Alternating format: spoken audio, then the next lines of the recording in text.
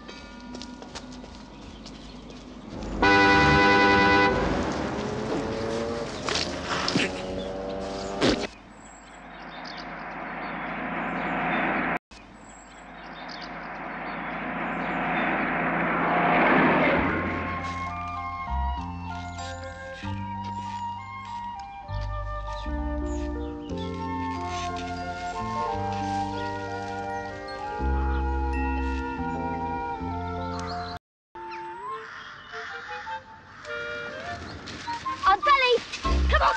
No! Aunt Sally.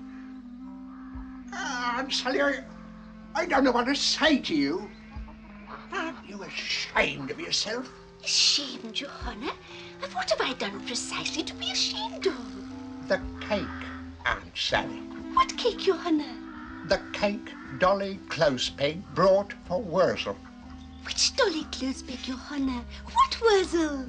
Shall I kick her up and down the kitchen for you, you plumped you? Oh, can I do it, Mr. Crowman? There will be no violence in this house. Aunt Sally, wipe the cream off your face.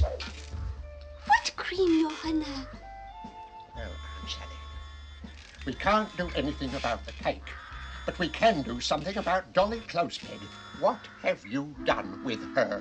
I don't know what Your Honour means, I'm sure. Is Your Honour suggesting that I've eaten her too? I'm not a flipping cantaloupe, you know. Cannibal! Who asked you to poke your nose in Miss Know-All? Aunt Sally, pay attention to me. You are not a scarecrow. Indeed, I'm not, Your Honour. You can say that again with knobs on. So I have no jurisdiction over you. Quite right. There, Master Clever Breeches. He has no jurisdiction over me. Nor, on the other hand, can I give you the protection that my scarecrows enjoy. Protection, Your Honour? Against whom should I need protection? I believe you're living in a haystack at present. Certainly not. I am living with very influential and cultural noblemen in their historical castle on their vast country estate. Suppose you were to awake one moonlight night on this vast country estate and found yourself surrounded by scarecrows with axes. Why would they be carrying axes, Your Honour? For chopping up wood, Aunt Sally.